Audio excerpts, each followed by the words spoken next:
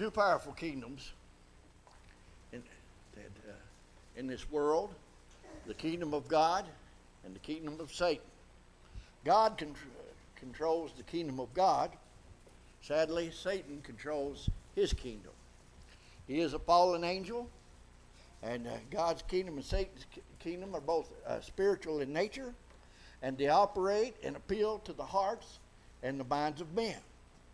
And a kingdom is composed of subjects who are willing to subject to their king. And at the present, there's a great contest taking place between the kingdom of God and the kingdom of Satan. The contest of life and service takes place in the hearts and minds of human beings, and this contest takes place also for their loyalty and for their loyalty, and it's for the will to win them. And this contest is so acute that it may be called warfare, because it's a spiritual battle, and its outcome will be determined by its eternal destiny, the eternal destiny of the soul, that I should say. And so, in both of these kingdoms, there's a desire for the hearts and minds of human beings, and for their loyalty and obedience to these two kings. And it's a very difficult thing. In our text, now Jesus tells us that there is a specific way to follow him. And he says again, enter by the narrow gate. The old King James calls it the straight gate. I'm reading from the New King James. The straight gate, also referred to as the straightened way, a very specific way. For wide is the gate and broad is the way that leads to destruction, and there are many go in by it, thereby. What happens, and what that means is that there is a much broader path that the majority follow, that the majority of this world always has, and until the end of time always will follow. You might think of a comparison between I-75 and a little country lane going out to a farm. And he says, because narrow is the gate and difficult, or narrow or confined, is the way which leads to life, and there are few that find it. We want to be those that find it. That's why God gave us the Bible, to study it. You can't just take one passage and hang on to it. You compare Scripture with Scripture to come to the understanding that God wants us to follow. And it's important. And as I was preparing this lesson, I happened to be over at Blue Springs, and Brother Bill Ferguson made a point that was helpful to my lesson. We talk about the cross of Jesus Christ. We're here to remember that. And we remember that Satan over here is the prince of darkness. And he rules over the kingdom of darkness. And in it are the children of wrath. And the children of wrath simply mean children of the devil. We'll read about that from the Ephesian letter shortly, children of wrath. You don't want to be in this kingdom. You want to flee this kingdom, and you want to come over here, and you want to hear that gospel, believe that Jesus Christ is the Son of God, repent of your sins. It's taught in Luke 13:3. You want to make that good confession that Jesus is exactly who he said he was, the Christ, the only begotten Son of God, and you want to be baptized for the remission of your sins. And that puts you under the blood of Jesus Christ and puts you in a saved state. This is what Jesus talked about. This is the path that he wants us to follow. And so it's very important that we do that. Now, unlike politics, you turn on the television, it's all about politics right now, as there'll be a presidential election, and quite often there are politics going on, and I don't know about you all, but it wears me out sometimes. But here's the thing. You can be on the Democrat side, or you can be on the Republican side, or you can be an independent and right down the middle and be one of those people that say, I vote for the man and not the party. But between these two kingdoms, there are no independents. And you need to think about that this morning. You're either in the kingdom of darkness or you're in the kingdom of light.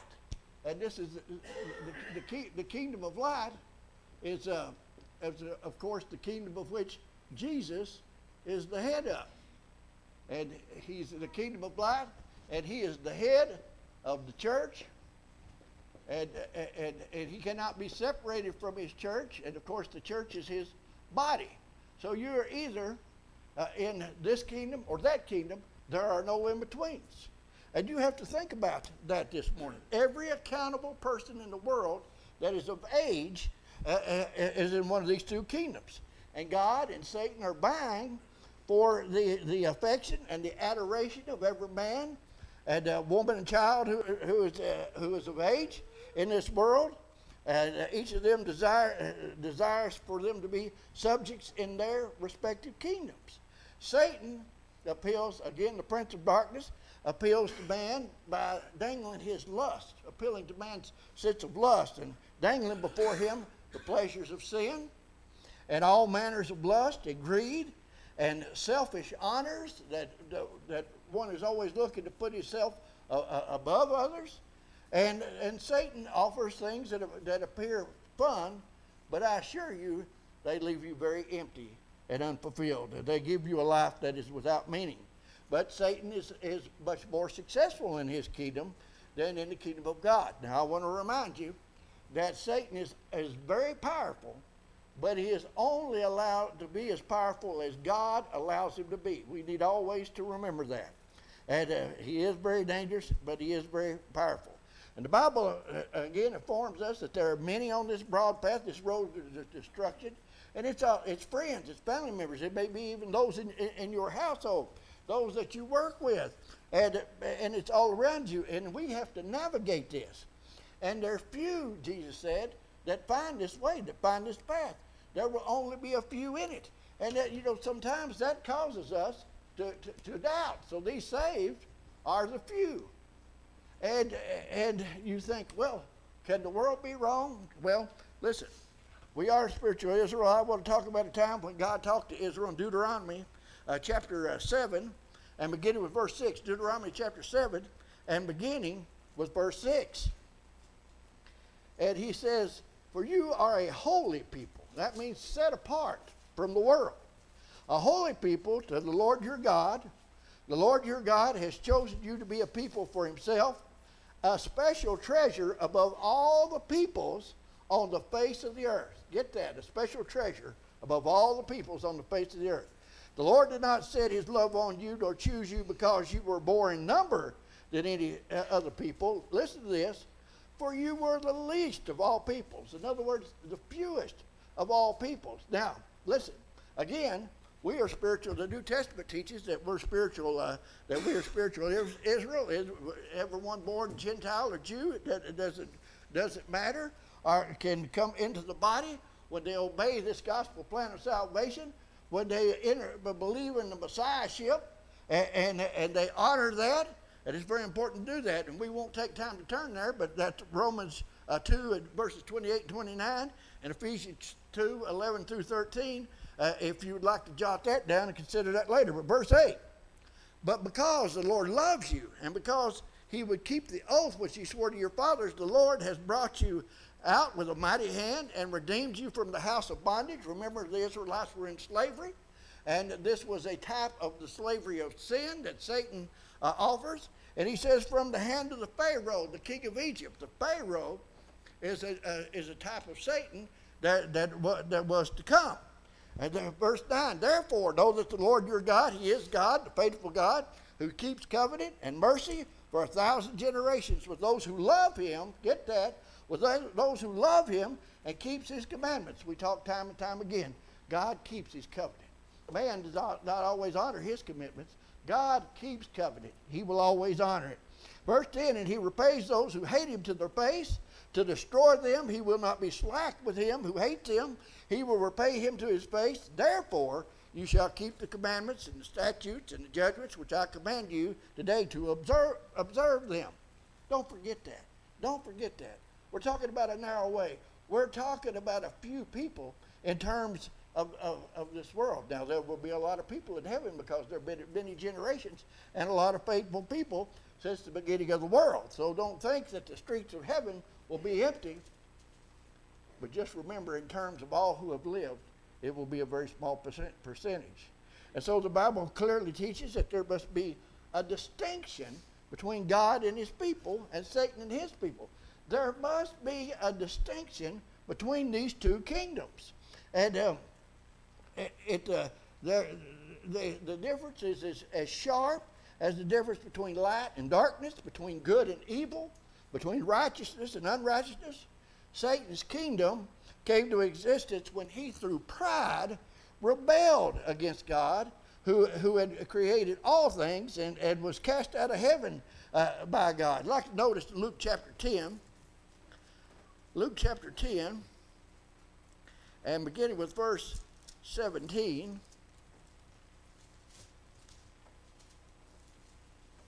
the Bible says in Luke 10 and beginning with verse 17, then the 70 returned with joy, saying, Lord, even the demons are subject to us in your name. Now he sent these 70 out 2 by 2 to go and do the work, and they returned. They were pleased. But he said to them, verse 18, and he said to them, I saw Satan fall like lightning from heaven.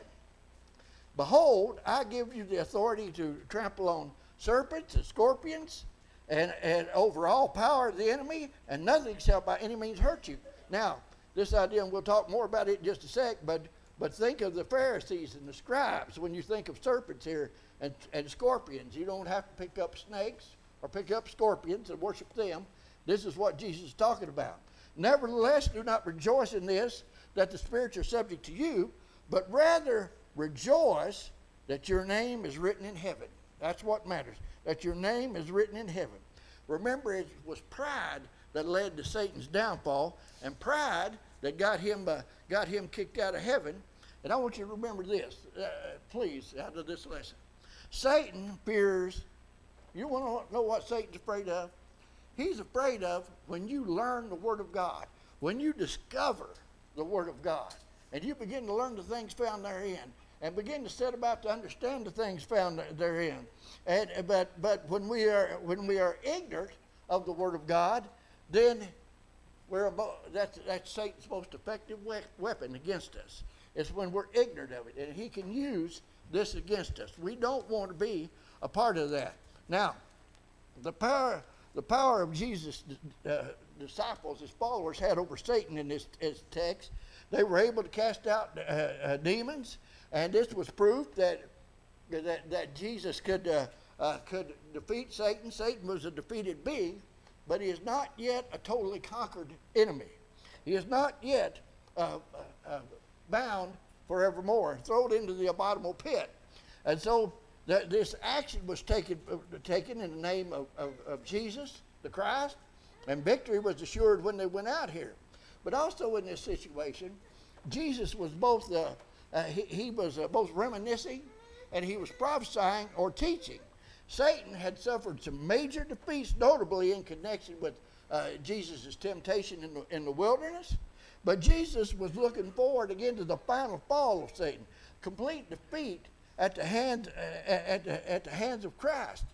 And so in regards to these scorpions, he talked about treading upon scorpions.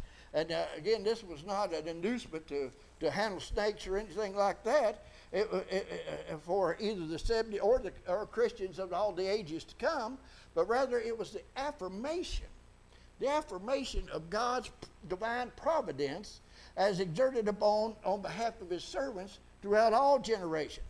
This symbolically means serpents and scorpions, and is primarily, in other words, the works of the devil.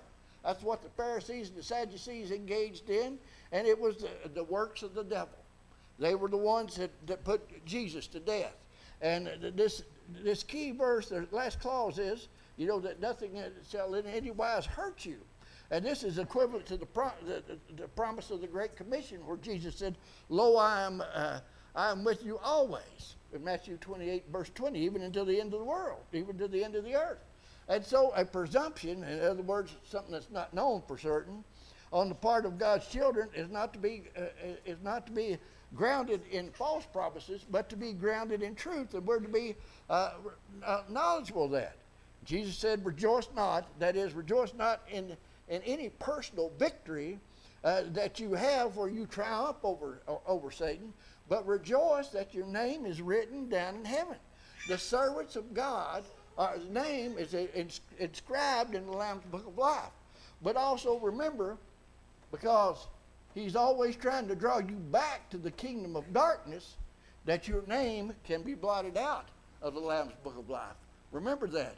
And please think about that this morning and the condition that your soul may be in. I hope you give serious thought to that this morning. So, Satan's kingdom, I want you to know, is based on usurpation.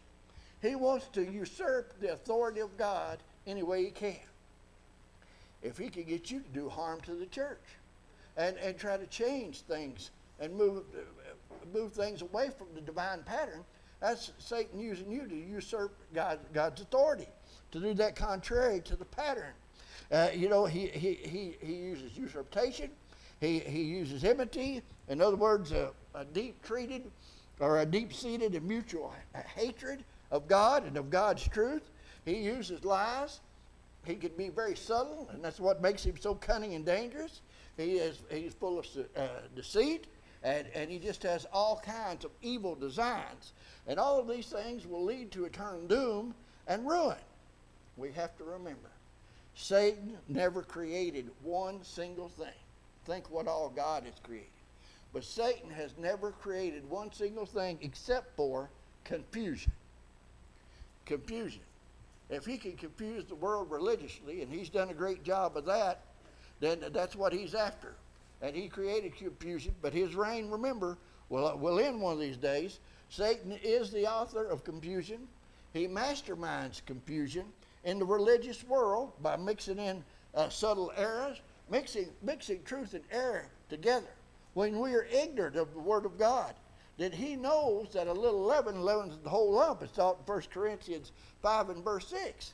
But we remember also that the Bible says, for God is not the author of confusion, but of peace, as in all the churches of the saints, 1 Corinthians 14 and verse 33. Satan is that great mixer of truth. But the end thereof is going to be devastating for him and those who are in his kingdom.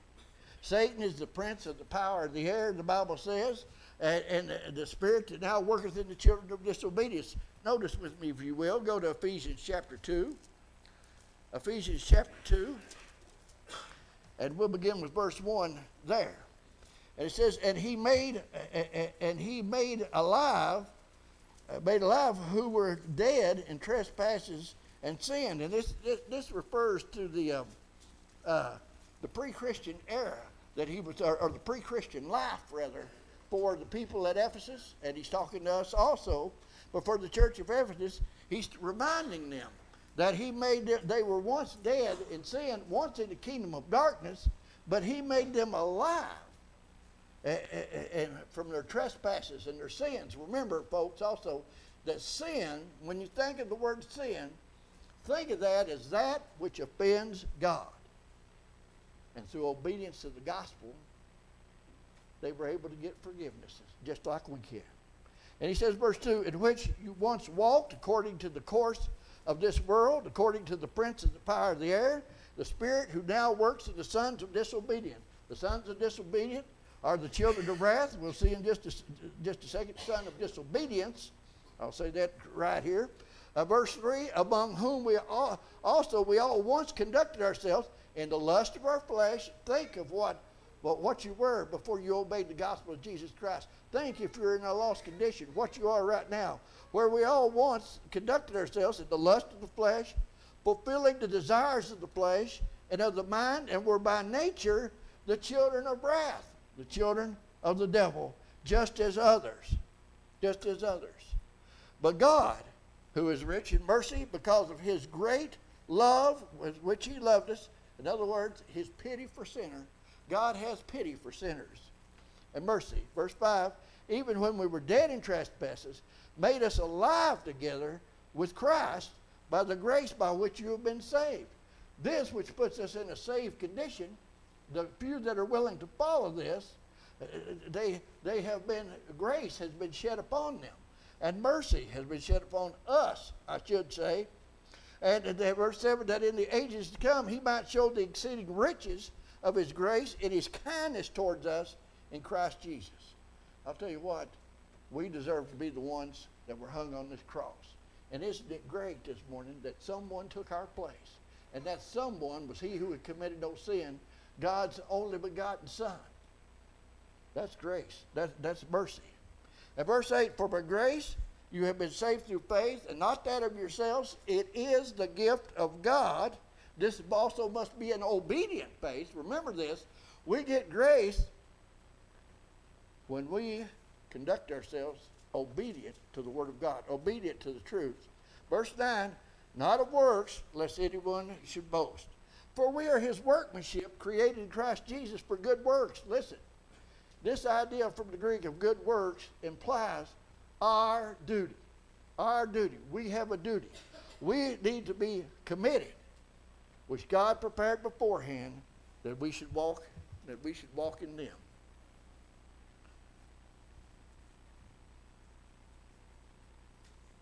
The children of God need to separate themselves.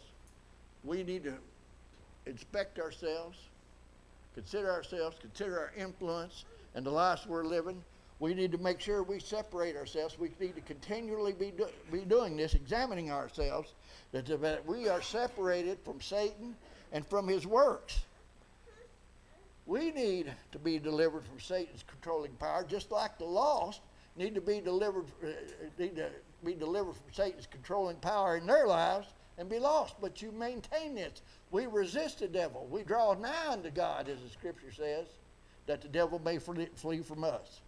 And on the other hand, also, the kingdom of God is based upon his sovereignty. We talk about that sometimes. That means his supreme power or authority, and his holiness, his truth, his love, his righteousness, his creative and eternal power. It is eternal. God's power is eternal. It will never end, and Satan will never get the upper hand upon God. We can have great confidence in that. And the kingdom of God has the qualities of God's kingdom that we need in our life: love, joy, peace, obedience, righteousness in the Holy Spirit. These qualities will be an essential part of the character and the conduct of the individual, who is a citizen of the kingdom, affecting his and her entire life and conduct. When we become saved, we are citizens of the kingdom of which Christ is the light, of which Christ is the head of, because he bought and paid for it with his body. Remember this too. We have those among us who want to be like the religious world. Israel wanted a king. God was their king. They wanted a king. They wanted to be like everybody else. And God allowed them to have a succession of kings. And in many cases, that was a total disaster. A total disaster. We want to be like the religious world, to be allowed to be half-hearted, to be lukewarm. If we've got something that sounds a little more fun on the Lord's Day, we cast aside our commitment to God, and we'll go off and have that fun. What's even more fun is more incredible to me, I should say, is then they'll post it on Facebook, all kinds of pictures. Look here, we're not at church, or we're not in a place that a Christian ought to be, and we've got pictures to prove it. We're proud of it. That's just what the devil wants you to do. That's just exactly what he wants you to do. That tickles him to death. He hates you. He hates me. He hates the church. He despises Christianity. And if he can get you to just be lukewarm and introduce that sin into your life, and allow that sin to creep back in there till before you know it, you're following him rather than God, that's just exactly what he wants you to do. Your job is to do your duty, to honor your commitment, and not allow that to happen to you. And it's very important that we do this. Listen, a citizen of the kingdom, cannot be in the kingdom of God and the kingdom of Satan at the same time. Jesus said no man can serve two masters. You cannot serve God and mammon. In other words, you can't serve material things. That's Matthew 6:24, by the way. A person must change masters if they truly wish to serve God and enjoy time with Him in this life and eternal bliss, and look for the day when He comes back and we're going to meet Him in the air. You can't have it both ways. You can't, if you are lukewarm, as Jesus talked about in the Revelation letter, you are trying to serve two masters, and He said, I won't have you. I won't have you in my kingdom. He said, oh, I wish that you were either cold or hot. Either cold or hot, either in or out, but because you are lukewarm, I will, the New King James says, vomit you out of my mouth. I will vomit you out of my mouth. You will not be in two kingdoms. You cannot straddle the fence. You cannot be an independent like they do in politics. And we have to remember that. We have to remind ourselves, deliverance from sin, folks, is a basic, fundamental, and a must for everyone who would be saved and who are determined to go to heaven and to live the Christian life. Now, I've visited a lot of sick people lately, last few weeks, more than usual. Sick unto death. Let me tell you,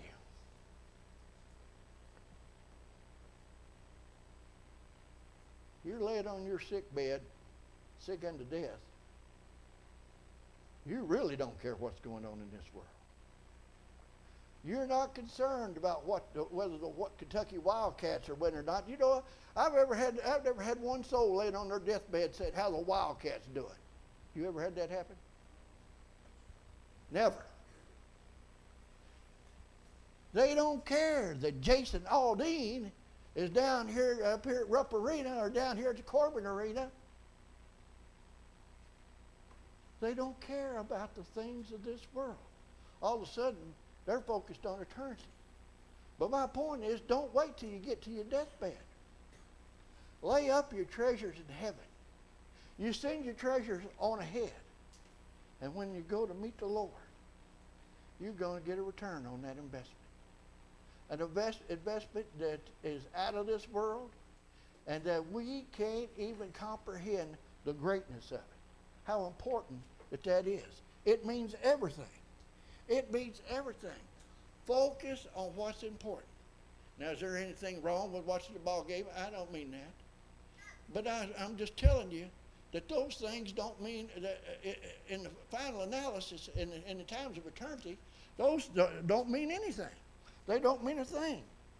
A person must change masters if he truly wishes to serve God and enjoy eternal bliss with Him.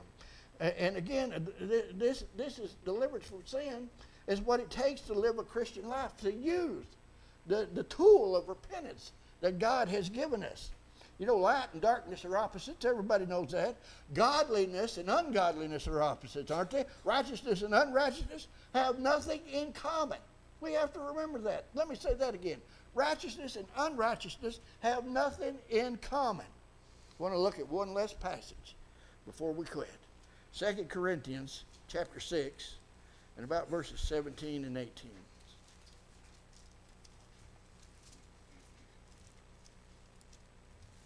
2 Corinthians chapter 6. Yeah. In verse 17 there, the Apostle Paul writes to the congregation at Corinth and to the church and to the endless ages of time, until the end of the world. Therefore, come out from among them and be separate, says the Lord. Look at your life. Are you a separate people from the influences of the lost around you? Are you navigating, following that narrow path, navigating your way through this life? That's our job. That's our duty, to navigate, to learn with this sin all around us, and wicked people and evil people, and some, like I said, in our own household that we work with, go to school with. We're to be a separate people for them. Do not touch what is unclean, and I will receive you. I will be a father to you, God said, and you shall be my sons and daughters, says the Lord Almighty. That's pretty powerful, isn't it? Says the Lord Almighty. Finally, and in closing,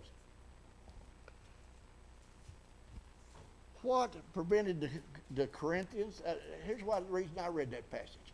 What prevented the Corinthians from opening their hearts and being the kind of Christians that they are to be? I'll tell you just exactly, because we still have that same problem today.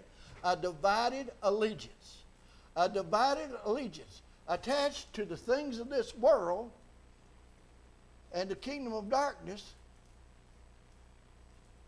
and trying to walk in this world also, trying to walk in this kingdom. These two kingdoms are not in fellowship with each other. These two kingdoms cannot walk together. There is no way that they can. These two kingdoms must be as separated as the east is from the west. You know, some in the Corinthian church were forming dangerous associations. Their friendships. Think about this. Your friendships. The people that, you know, bad is a strong influence on you. Evil lives, evil people are bad influences on you. There are people you probably don't need to be around. That doesn't mean that you can't love them. That doesn't mean that you can't say hello to them. But there are people you probably don't need to be around. They're non-Christians. And what happens is, because they live in this kingdom of darkness and they're children of the devil, children of wrath, they will weaken you. And it will continue till they destroy you, and you will fall away from the Lord. Been a many a person. I'm probably speaking to someone that has fallen away from the Lord this morning or has never obeyed the gospel. If you're here this morning and that's the case, the Bible teaches us that we have written up on the board, and I've already given the plan of salvation. I won't go through it again, but I'll tell you this. You can be baptized in a matter of minutes. The water's ready. There's towels and a change of garment back there, and you can be washed in the blood of the Lamb if only you'll follow this plan of salvation, and we will help you, be glad to help you to do this, and we'll baptize you immediately, and your name will be written, inscribed in the Lamb's Book of Life. You've done that. But you've drifted too far from the shore, and you know you have. Won't you get honest with yourself, honest with God? Get your courage up and return to the shepherd and bishop of your soul, having the faithful pray with you and for you on your behalf. God sees true repentance in your heart. He will apply the cleansing blood of Jesus Christ to your soul. If you're subject to the gospel, please won't you come while we stand and sing the song of invitation.